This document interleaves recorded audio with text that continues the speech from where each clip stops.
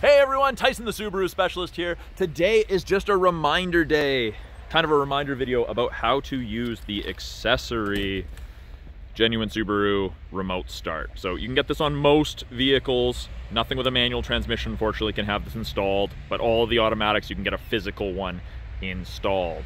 So first things first, got to make sure the doors are locked. I just do it 3 times. I like to listen to the honk. Now on the back of the remote start key fob, in tiny little writing, camera probably won't focus on it, but it says press twice to start it. So you go click, click, it beeps. I don't know if you saw the light flash, that honks, it turns on, and you'll notice that the small headlight, high beam, low beam combo adjusted there. That's because they're the steering responsive.